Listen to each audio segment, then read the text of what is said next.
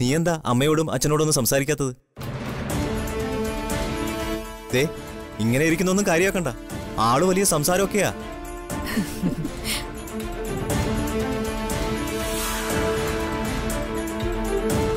പിന്നെ കുറച്ച് കുറുമ്പും കയ്യിലുണ്ട്. അമ്മയില്ലാതെ വളർന്ന കുട്ടിയാ, അതിന്റെ ചില പോരായ്മകളൊക്കെ കാണും. അവളുടെ ഏട്ടത്തിമാരാ അവളുടെ അമ്മമാര്. ഇന്നലെ വരെ അമ്മയില്ലായിരുന്നെങ്കിൽ ഇന്നു മുതൽ മോൾക്ക് അമ്മയുണ്ട്.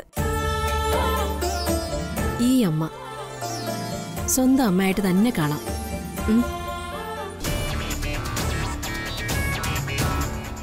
കുറച്ചു കുറുമ്പൊക്കെ നല്ലതാ. എന്റെ മോനെ നിലയ്ക്ക് നിർത്താൻ കുറച്ചു കുറുമ്പൊക്കെ വേണം. എന്നാ ഞങ്ങൾ ഇറങ്ങട്ടെ മോളെ. ഇനി കാണുമ്പോ നമുക്ക് കൂടുതൽ വിശേഷങ്ങൾ പറയാം. ശരി അമ്മേ. ശരി.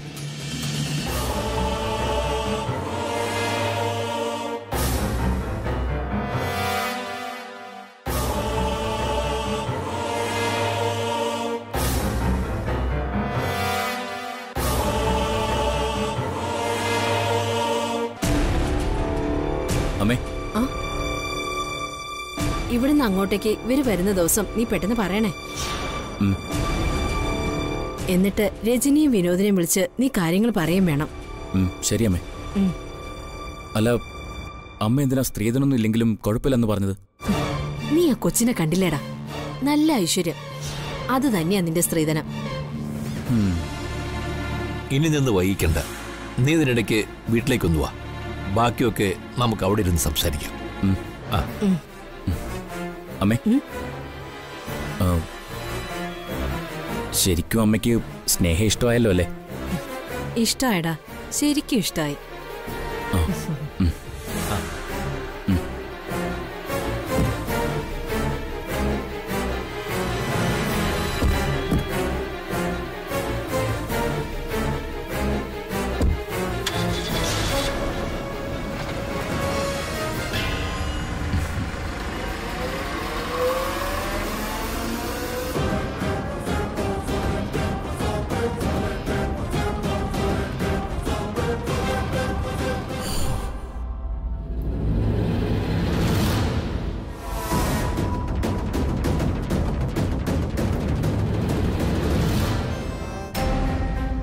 അയ്യോ, അച്ഛനും അമ്മയൊക്കെ ദേ ഇപ്പം അങ്ങോട്ട് ഇറങ്ങിയതേ ഉള്ളൂ.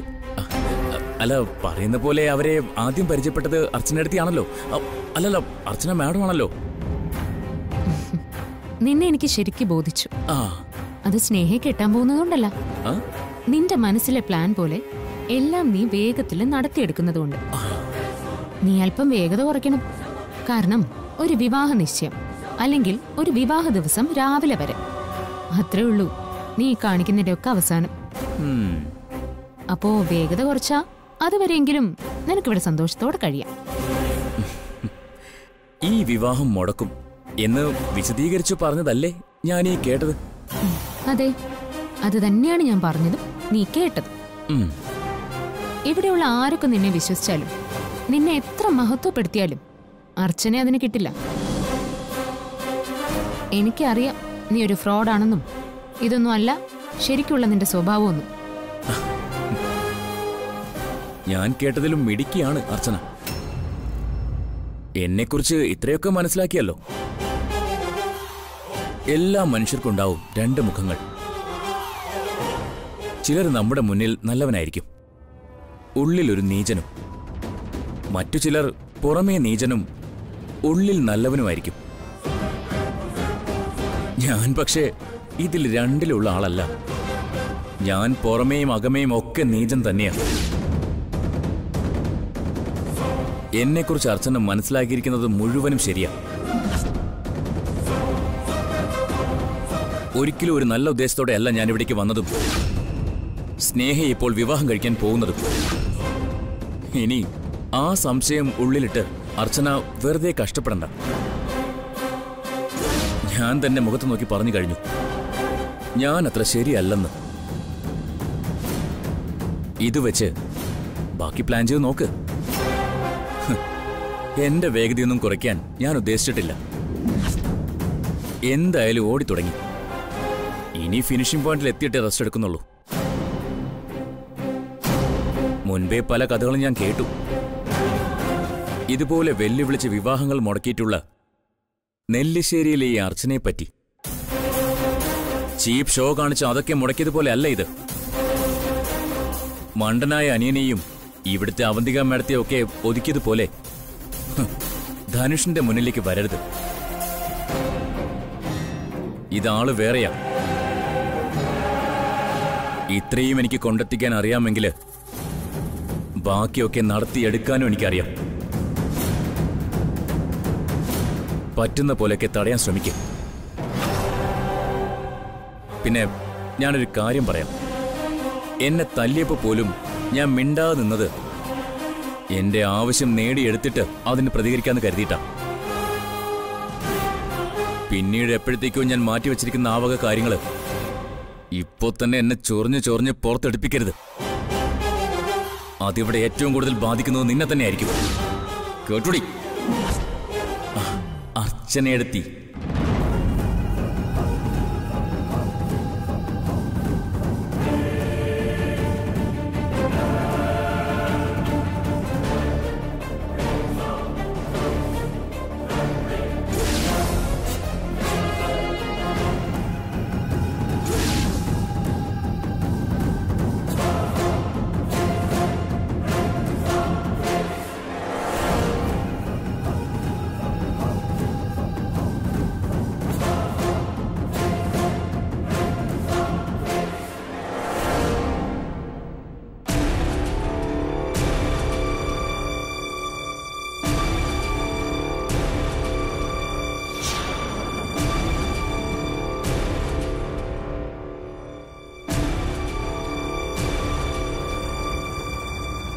ഒരിക്കലും ഒരു നല്ല ഉദ്ദേശത്തോടെ അല്ല ഞാൻ ഇവിടേക്ക് വന്നതും സ്നേഹയെ ഇപ്പോൾ വിവാഹം കഴിക്കാൻ പോകുന്നതും. പിന്നീട് എപ്പോഴത്തേക്കോ ഞാൻ മാറ്റിവെച്ചിരിക്കുന്ന ആ വക കാര്യങ്ങള് ഇപ്പോ തന്നെ എന്നെ ചൊറിഞ്ഞ് ചൊറിഞ്ഞ് പുറത്തെടുപ്പിക്കരുത്. അതിവിടെ ഏറ്റവും കൂടുതൽ ബാധിക്കുന്നത് നിന്നെ തന്നെ ആയിരിക്കും.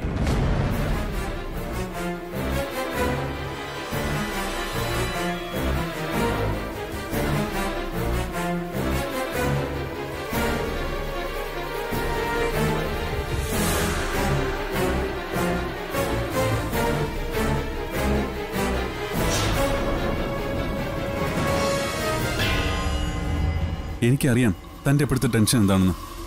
ഇതോർത്ത് ടെൻഷൻ അടിക്കാന്നല്ലാതെ മറ്റൊരു ഗുണവുമില്ല. അതാണ് വാസ്തവം. ഇത് നമ്മൾ മുമ്പ് അനഘയുടെ കാര്യത്തിൽ ചെയ്ത പോലെയല്ല. ഇനി ഇത് മുടങ്ങിയാൽ നന്ദേട്ടനും അച്ഛനും ഉൾപ്പെടെ നമുക്കെതിരാവും. നമ്മുടെ സംശയങ്ങളായി തന്നെ തുടരുന്ന കാലത്തോളം ആ എതിർപ്പും പിണക്കവും മാറാനും പോകുന്നില്ല. ചില സത്യങ്ങൾ അങ്ങനെ തന്നെയാ. പറഞ്ഞാൽ ആർക്കും മനസ്സിലാവില്ല. അനുഭവത്തിൽ നിന്ന് പഠിക്കണം. അനുഭവിക്കേണ്ടത് എന്റെ അനിയത്തിയാണെന്ന് ഓർക്കുമ്പോ എന്തേലും പറഞ്ഞാൽ പറയുന്നവര് മോശമാവും. പറയുന്നല്ല സച്ചേട്ട മോശം. എന്തുകൊണ്ട് ഇതൊക്കെ പറയുന്നതെന്ന് ചിന്തിക്കാത്തത് മോശമാവുന്നത്. സ്നേഹിക്ക് വരുന്ന നല്ലൊരു ജീവിതം നമ്മൾ വേണ്ടെന്ന് പറയൂ. അതെന്താ ആരും ചിന്തിക്കാത്തെ? ഈ ധനുഷ് എന്ന് പറയുന്നവന്റെ മഹത്വം എന്താ? ഒരു ലേലം പിടിച്ചു കൊടുത്തതോ? അതവന്റെ ജോലിയുടെ ഭാഗമല്ലേ? എടോ, ഇതൊക്കെ നമുക്കറിയാവുന്ന കാര്യം തന്നെയല്ലേ. എടോ, ഞാനും താനും എത്രയോ തവണ പറഞ്ഞു കഴിഞ്ഞ കാര്യം. ബാക്കിയെല്ലാം ഈശ്വരന് വിട്ടുകൊടുക്കാം എന്ന് മാത്രമേ നമ്മുടെ മുമ്പിലുള്ളൂ. കുറച്ചു ദിവസമായിട്ട് സ്നേഹയുടെ കാര്യം മാത്രം നമുക്കിടയിലുള്ള സംസാരം. നമ്മളെപ്പറ്റി ആലോചിച്ചിട്ടോ പറഞ്ഞിട്ടോ ഇല്ല. എങ്കിലും അതിനെക്കുറിച്ചും ആലോചിക്കണം നമ്മൾ. സന്ധ്യ ഡോക്ടർ ട്രീറ്റ്മെന്റിന്റെ കാര്യം പറഞ്ഞിട്ടുണ്ട്. നമുക്കിനി അതിനെക്കുറിച്ച് സംസാരിക്കേണ്ടത്. നമുക്കൊരു കുഞ്ഞിനെ വേണം. ബാക്കിയെല്ലാം അത് കഴിഞ്ഞ്. മറ്റുള്ളവരുടെ സ്വസ്ഥതയ്ക്കും സമാധാനത്തിനു വേണ്ടി കഷ്ടപ്പെട്ടിട്ട് നമ്മുടെ ഉള്ള സമാധാനം കൂടി കളയണ്ട. അവരുടെ ജീവിതം തിരഞ്ഞെടുത്ത് ജീവിക്കട്ടെ. നമുക്ക് നമ്മുടെ ജീവിതം ജീവിക്കാം.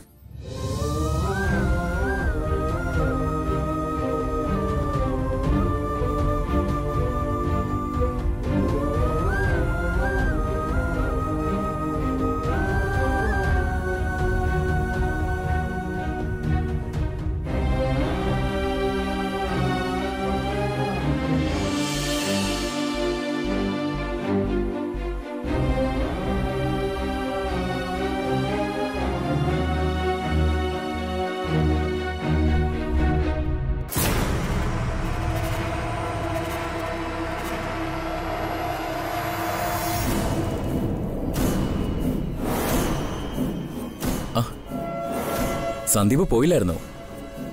അല്ല, ഇപ്പോ ഭാര്യയുടെ വീട്ടിലാണല്ലോ താമസം. അതാ ഞാൻ അങ്ങനെ ചോദിച്ചത്. എന്റെ അച്ഛനമ്മയൊക്കെ പരിചയപ്പെട്ടോ? സ്നേഹ അവർക്ക് ഭയങ്കരമായിട്ട് ഇഷ്ടപ്പെട്ടു കേട്ടോ. പിന്നെ നിങ്ങളെല്ലാവരെയും. എന്റെ മനസ്സിൽ പല പ്ലാനുകളുണ്ട് ബിസിനസിനെ കുറിച്ചേ. ഇനിയിപ്പോ നമ്മൾ അളിയന്മാരാവാൻ പോവാണല്ലോ. നന്ദൻ സാറും സച്ചി അളിയനും സന്ദീപ് അളിയനും ഞാനും കൂടി ഒരുമിച്ച് നിന്നാ പിന്നെ നെല്ലിശ്ശേരി കമ്പനിയെ നമുക്ക് മറ്റൊരു തലത്തിലേക്ക് ഉയർത്തിക്കൊണ്ട് പോകാൻ പറ്റും. അതിനൊക്കെ ആദ്യം എത്രയും പെട്ടെന്ന് എന്നെപ്പോലെ നല്ല എഫിഷ്യന്റ് ആയ ഒരു വൈസ് പ്രസിഡന്റിനെ നമുക്ക് തേടണം. ധനുഷ് എവിടെ പോകുന്നു? അയ്യോ, ഞാൻ എവിടെയും പോകുന്നില്ല. നെല്ലിശ്ശേരിയിലെ മരുമകനായ ഞാൻ വൈസ് പ്രസിഡന്റിന്റെ സ്ഥാനത്തിരിക്കാന്നൊക്കെ പറഞ്ഞ അതിന്റെ ഒരു കുറച്ചില് നിങ്ങൾക്ക് തന്നെയല്ലേ? എന്താ അങ്ങനെയല്ലേ? അല്ല, വിവാഹത്തെ കുറിച്ചൊന്ന് ആലോചിച്ചപ്പോഴേക്കും ധനുഷ് ഇത്രയൊക്കെ ആലോചിച്ചു കൂട്ടിയായിരുന്നല്ലേ? അത് വേണമല്ലോ. മുന്നോട്ടുള്ള കാര്യങ്ങൾ ഇപ്പോഴേ കണക്കുകൂട്ടി വെക്കണ്ടേ? അത് നല്ലതാ. മുന്നോട്ടുള്ള കാര്യങ്ങൾ ഇപ്പോഴേ കണക്ക് കൂട്ടി വെക്കുന്നതിനിടയിൽ ഇവിടുന്ന് പോയാ വേറെ ഏത് കമ്പനിയിൽ ജോലിക്ക് കയറും എന്നുകൂടി ആലോചിക്കുന്നത് നല്ലതാ. ഞങ്ങള് മറ്റൊരു വൈസ് പ്രസിഡന്റിനെ നോക്കിക്കോളാം. അതിന് ഞാൻ എവിടെയും പോകുന്നില്ലല്ലോ. പിന്നെന്തിനാ മറ്റൊരു കമ്പനി? ധനുഷ് പോകുന്നുണ്ട്. ഈ വീട്ടിൽ നിന്നും കമ്പനി നോക്ക ധനുഷ് പോവാൻ പോവാ. അർച്ചനായിട്ട് ഇത് ധനുഷിനോട് ആ കാര്യം സൂചിപ്പിച്ചെന്നാണല്ലോ ഞാൻ അറിഞ്ഞത്. ആ, അർച്ചന മേഡം എന്നോട് പറഞ്ഞത് ഈ വിവാഹത്തിന് താല്പര്യമില്ലെന്നും അത് മുടക്കുമെന്നാണ്. മാഡത്തിന് താല്പര്യമില്ലെന്ന് കരുതി എല്ലാവരും കൂടി തീരുമാനിച്ച ഇത്ര വലിയ വിവാഹമൊക്കെ മുടക്കും.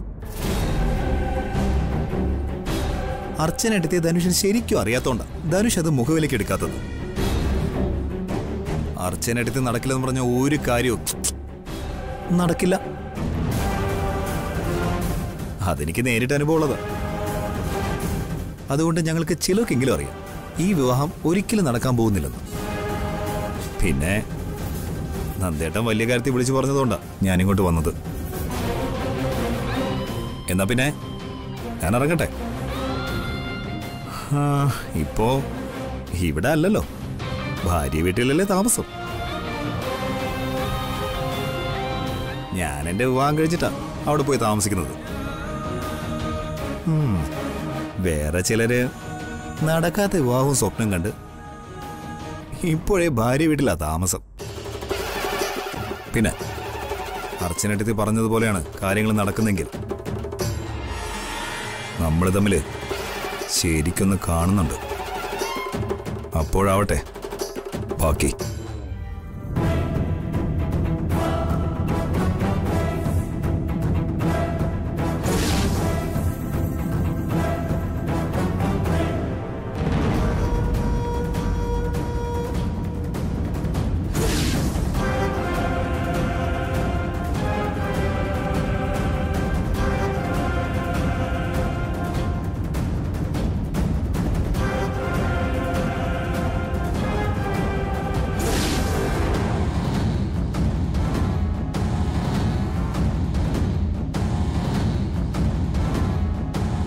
നീ അല്പം വേഗത കുറയ്ക്കണം. കാരണം ഒരു വിവാഹ നിശ്ചയം അല്ലെങ്കിൽ ഒരു വിവാഹ ദിവസം രാവിലെ വരെ അത്രേ ഉള്ളൂ നീ കാണിക്കുന്നതിൻ്റെയൊക്കെ അവസാനം.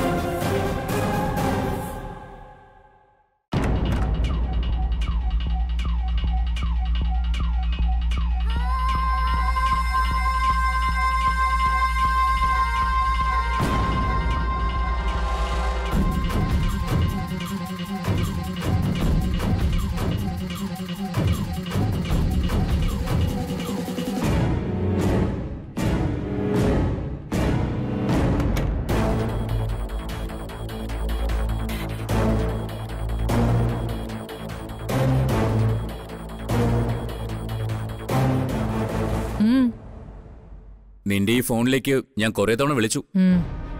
കോള് ഞാൻ കണ്ടു. എടുക്കേണ്ട ആവശ്യമുണ്ടെന്ന് തോന്നാത്തതുകൊണ്ടാണ് എടുക്കാത്തത്. പെട്ടെന്ന് വിവാഹം നടത്തിയെടുക്കാനുള്ള ഓട്ടത്തിലല്ലേ. അതിനിടയിൽ ഞാനും കൂടെ സംസാരിച്ച് നിന്റെ സമയം കളയണ്ടാന്ന് കരുതി. നിന്നോട് സംസാരിച്ച് നിനക്കിപ്പോൾ സമയം കഴിഞ്ഞതിന് ശേഷമേ എനിക്ക് ബാക്കി എന്തും ഉള്ളൂ. നമുക്ക് കുറച്ചുനേരം സംസാരിച്ചിരിക്കാം. ധനുഷേ, നീ ഒന്ന് ഇറങ്ങിപ്പോ. ആരെങ്കിലും കാണും. ഓ, ആരും കാണാതിരിക്കാനല്ലേ ഞാനിങ്ങ് അകത്തോട്ട് വന്നത്.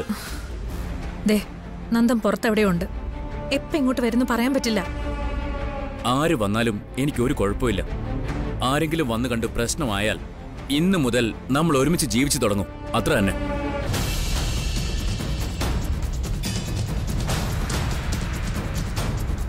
നിനക്കിപ്പോ എന്നെ വലിയ വിശ്വാസമില്ലാത്ത പോലെ തോന്നി എനിക്ക്. അതാ നേരിട്ട് വന്ന് സംസാരിക്കാന്ന് കരുതിയത്. എങ്ങനെ വിശ്വസിക്കും? അതുപോലുള്ള കാര്യങ്ങളല്ലേ നീ ചെയ്തോണ്ടിരിക്കുന്നെ. നീ ഈ വീട്ടിലേക്ക് വന്ന എന്തിനാ? നമ്മൾ ചെയ്തോണ്ടിരിക്കുന്ന എന്താ? രണ്ടും തമ്മി ഒരു ബന്ധവുമില്ല. അത് നിന്റെ തോന്നലാ. ഞാൻ ഇപ്പൊ ചെയ്യുന്നതും നമ്മൾ തീരുമാനിച്ച കാര്യങ്ങളും തമ്മില് എല്ലാ തരത്തിലും നല്ല ബന്ധമുണ്ട്. ഈ വിവാഹം മാത്രമേ ഉള്ളൂ നമ്മൾ സംസാരിച്ച് ധാരണയിലെത്താത്തത്. ഞാനിത് പറയാം, നീ മനസ്സിലാക്കിയാൽ മാത്രം മതി.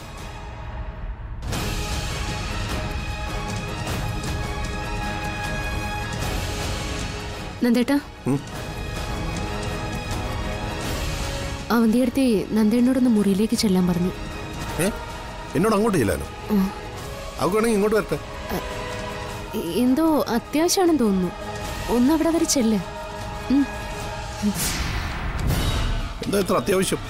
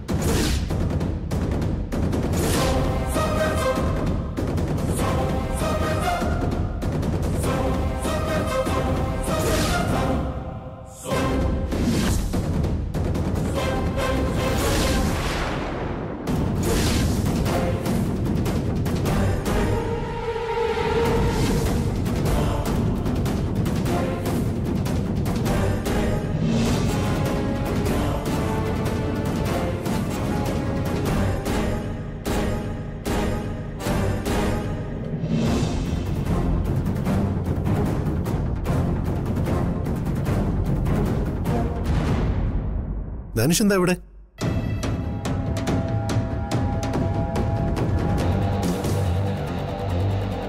താനെ പോന്നു? ഇപ്പൊ ഒന്നേ ഉള്ളൂ. ഞാൻ വിളിപ്പിച്ചതാ. ധനുഷിനോട് ഞാൻ ചിലതൊക്കെ പറയായിരുന്നേ, നമ്മുടെ സ്നേഹയെപ്പറ്റി. കുഞ്ഞിലെ മുതലേ ഞാനാ വളർത്തിയെന്നും അവൾക്ക് ഒരു കുറവും വരുത്തിയിട്ടില്ലെന്നും ധനുഷു അതുപോലെ തന്നെ സ്നേഹം നോക്കണമെന്നൊക്കെ ഞാൻ പറയായിരുന്നു. നന്ദേട്ടനും കൂടെ കാണുന്ന കരുതിയാ ഞാൻ ഈ സമയത്ത് ധനുഷിനോട് വരാൻ പറഞ്ഞേ. അതിനാണോ താൻ എന്നോട് ഇങ്ങോട്ട് വരാൻ പറഞ്ഞത്?